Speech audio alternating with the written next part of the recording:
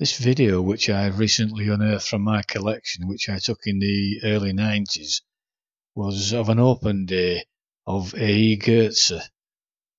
Before A.E. Goetze took over, the company was called Hepworth and Grandage, and they were famous for their pistons, rings and gudgeon pins, or otherwise known as wrist pins. They made many other automotive parts besides these. They were world famous. There was nothing to compete with Hepworth and Grandage at one time. During the war they produced rings and pistons and wrist pins and gudgeon pins for Lancasters and Spitfires. The result of all this production, it became a target for the Luftwaffe during World War II. They also produced large piston rings for marine diesels, as well as the wrist pins or gudgeon pins. I worked for this company for 33 years, and the department I was in produced turbine blades and compressor blades for aircraft. Large steam turbine blades for Stal Laval were also produced by this company. At its height, there was over 5,000 people employed by the company. A lot of the local community of East Bowling was employed by Hepworth and Grandage. Incidentally, the canteen at Hepworth and Grandage, which was a large red brick building, had some of the loveliest meals you could imagine. They really went to town with the meals there, and I can vouch for that because I had many a meal there.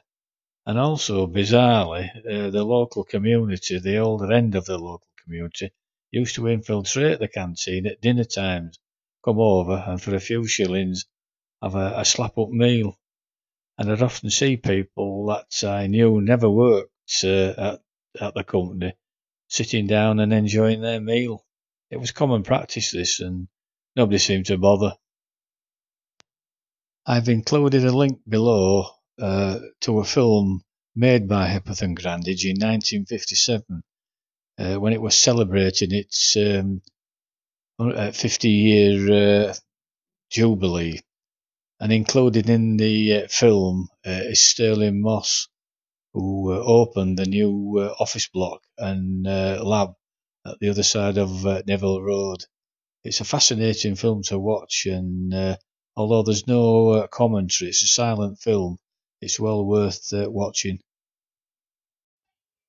I hope you find this old video of interest, and don't forget, at the end of the video there are some old pictures which were taken in 1957 and shows the different processes of manufacturing at that period.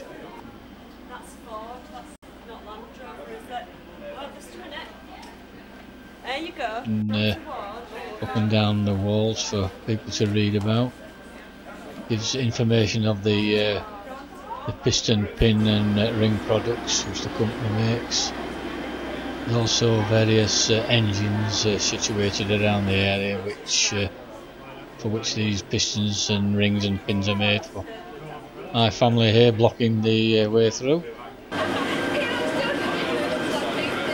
It was a very noisy environment when in full production, although it's quite noisy now really. Here's the treatment where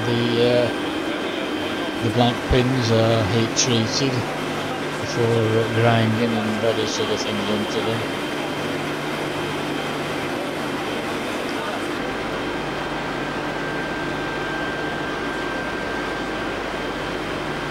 These are the pit furnaces, another section of the heat treatment.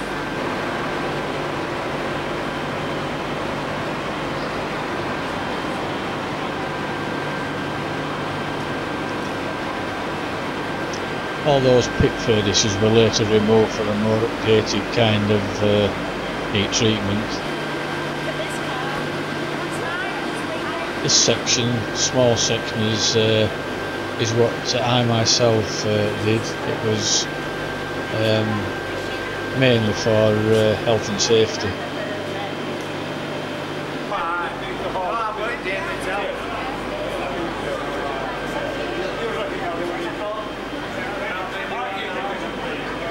Here we see our convener, Harry Copland.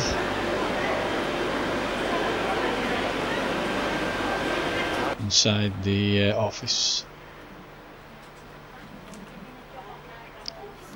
This is the pin grinding area, and here we see the Lord Mayor and Lady Mayoress with various company people. This is Harry Edmonds.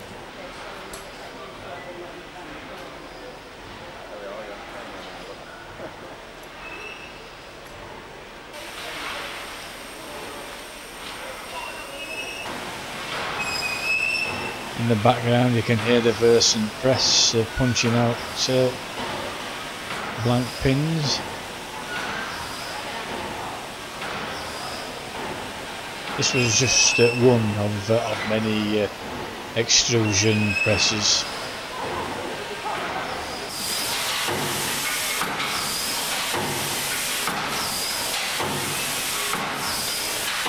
Our job in the tool room was to grind these punches and dies.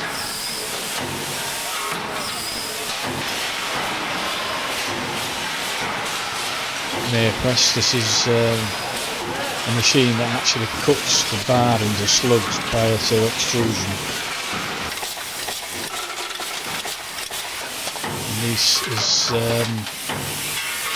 another extruding process.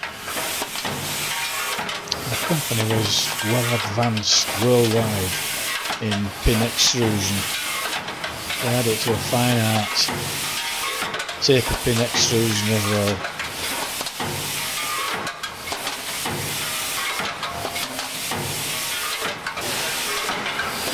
Unfortunately, I missed filming all the machine tool operations where some of the pins are actually taperboard and various other processes done to them.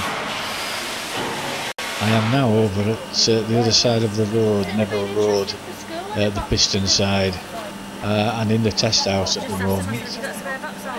These are run continuously.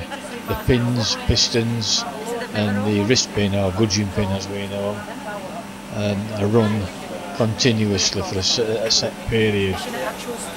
And after then the engine is stripped down and the pistons, rings and pins are examined for any abnormal wear or flaws. It's very noisy, hence the engine in the soundproof room. Here we are all enjoying free refreshments after a walk around the pin side. This is the piston side now.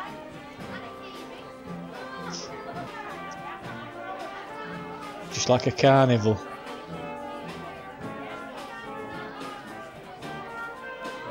At the end of the video I've put some old pictures on. This shows the manufacturing of the pistons, pins and piston rings. Now these were all done under one roof on the other side of the road where I've just been.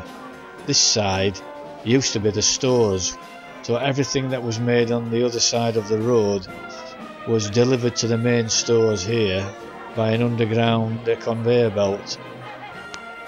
The underground tunnel connected one side of the road to the other, and I believe, I'm not too sure, but I believe it could still exist with this tunnel. This is one of the maintenance men, George, an ex-Green Howard soldier who served in Burma when there was troubles in the 50s. Here I'm enjoying a cuppa with my mother and mother-in-law, wife and daughter. It's sad sometimes when you look at your old videos, that when you realise that the older end, a lot of the older end have sadly passed away, including my mother. Here we see George again. Fire brigade demonstration.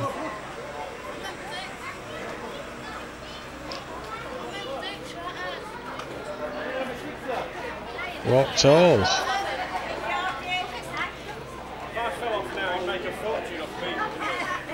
Our favourite, Punch and Judy. It's amazing how popular Punch and Judy still is, and it's not long since all the politically correct brigade tried to get Punch and Judy more or less stopped from being shown to young children. They still enjoy it, do the young?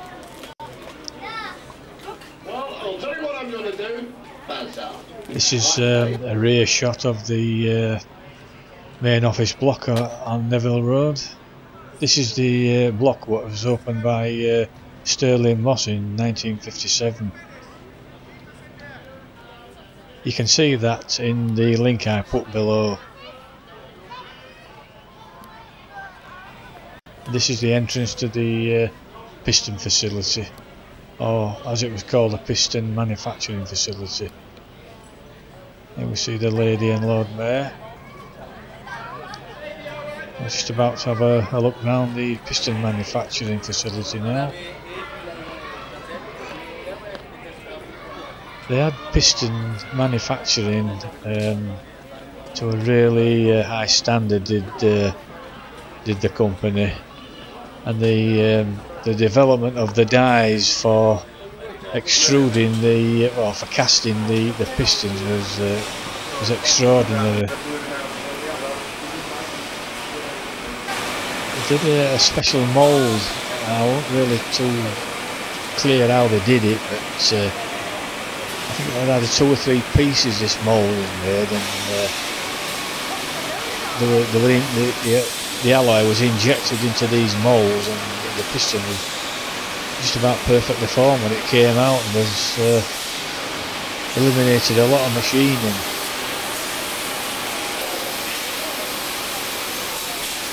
This facility was one of the most modern in the world.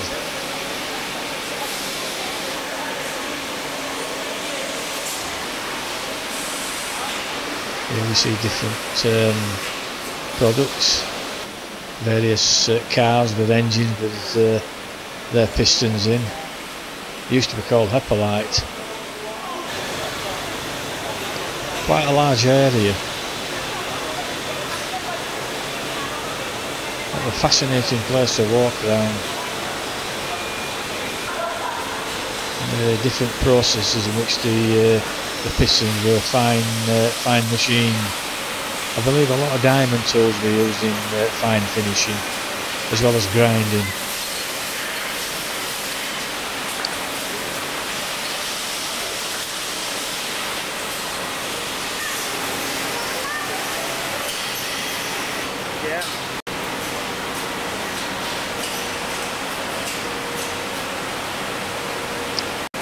I believe this is the casting facility where the pistons are actually cast or injected. This is one of the finished products, the finished extrusions or whatever they call them.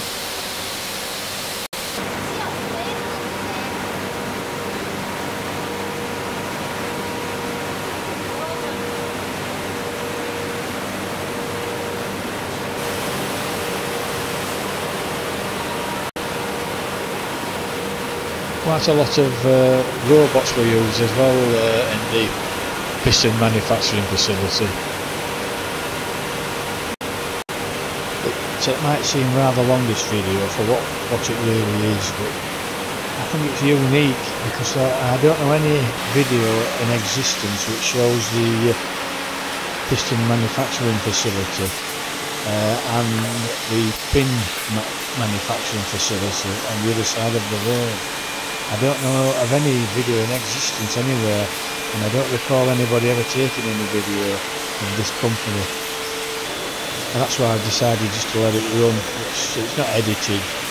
I wish I'd have taken more video of the machine tool parts and the tool room and all these other departments what we had. But at the time we never realised that the company would ever close. And sadly now it's gone completely. Only last year, 2020.